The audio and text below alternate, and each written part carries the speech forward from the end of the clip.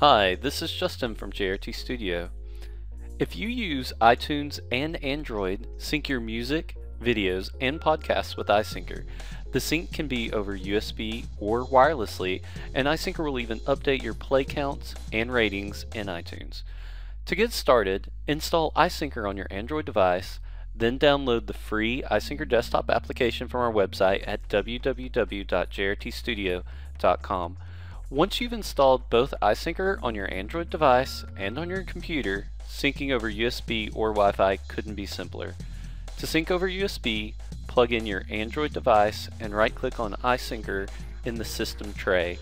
Then click on your device, such as my Samsung Galaxy S3 shown here, that will bring up your playlist where you can select the ones you want.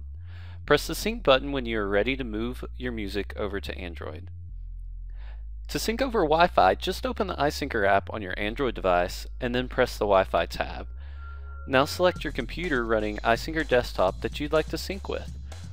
Then select any playlist you would like to bring over to Android. Once your favorite playlists are selected, press the Sync Now button to copy the music to your device.